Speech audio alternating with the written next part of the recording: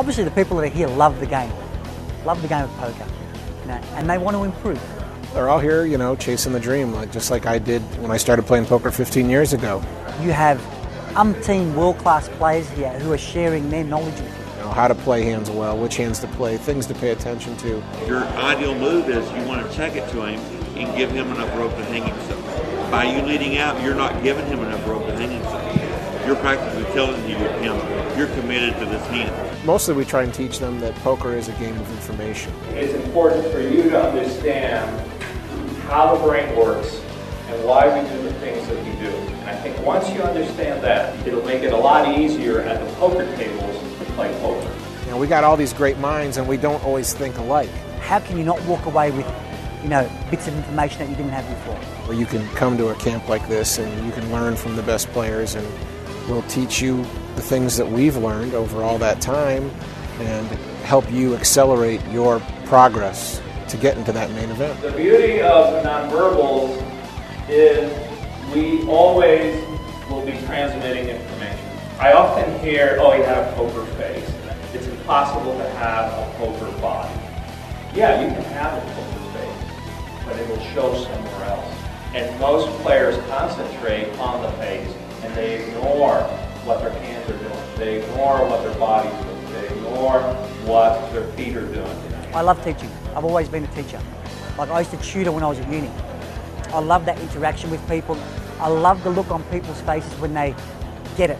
Absolutely. That's what you've got. You've got to break the hand down. If at the end of breaking it down, it doesn't make sense, then something is wrong. Either he's so tricky that you can't get a read on him, or he's bluffing. I have always enjoyed teaching people anything. When I was in college, everyone would come to me for help with their homework. So now he's putting 400 to win 225. Is he going to win this pot right now 2/3 of the time or better? Because that's what he's got to do to make a profit. As poker players, when we talk about hands together, that helps understand the game better. So imagine what it does to someone who's just learning how to play. He's actually taking control of the pot, being out of position, which is hard to do.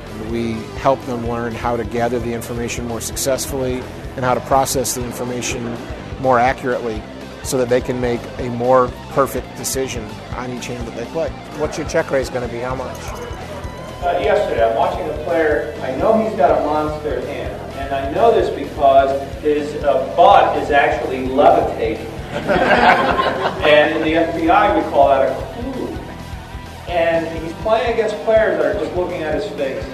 What we're actually doing at the moment, in the background that you can see, is we're playing hands with the participants and then dissecting the hands for them so they understand our analysis.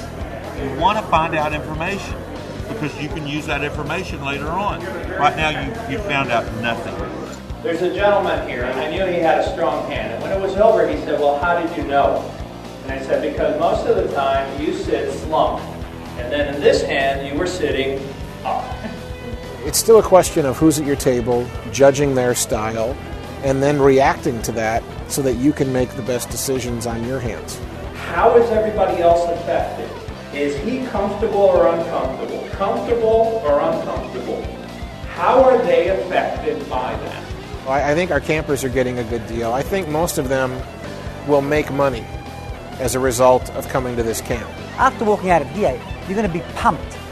You're going to think, yes, at least now I have tools that will help me in the main event and give me a better chance. Mark Safe got knocked out of a tournament earlier by someone who was one of our campers in our first World Series of Poker Academy in Tunica. And Mark said he had raised under the gun with ace-king, and this guy re-raised with ace-10, and Mark called, and he caught a 10 and knocked Mark out, and he said to Mark, I learned it from you. If I end up facing one of these guys during the main event and they take me out, good luck, and that's poker.